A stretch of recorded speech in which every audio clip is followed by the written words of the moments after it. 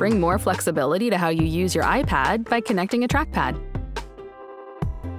We'll show you how to navigate your iPad with your Magic Keyboard or another compatible trackpad, and how to customize cursor settings in iPadOS 13.4. Let's take a look at how to navigate using a trackpad.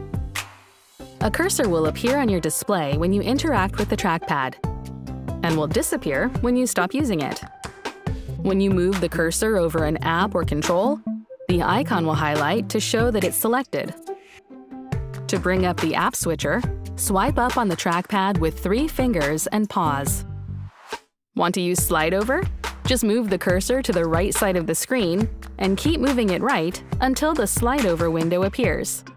From here, you can cycle between apps in slide over by moving the pointer to the open app and then swiping left or right on the trackpad with 3 fingers. When you're done, move the cursor to the right side of the screen and keep moving it right to close slide over.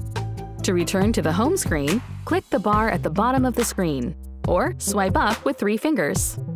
If you need to perform a right click or secondary click, just click with 2 fingers. For Control Center, click the status bar in the upper right corner. And if you want to bring up the dock, move the cursor to the bottom of the screen and keep moving it down until the dock appears. You can customize how the cursor works, including its tracking speed, size, and more.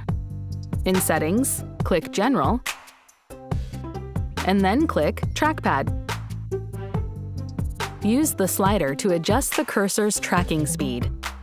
You can also turn natural scrolling, tap to click, and 2-finger secondary click on or off.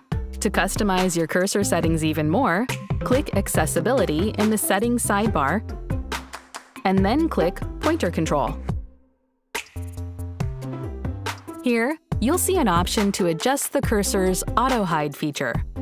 If you turn it off, the cursor will remain on screen while your trackpad and iPad are connected, instead of disappearing if you haven't moved it for a few seconds.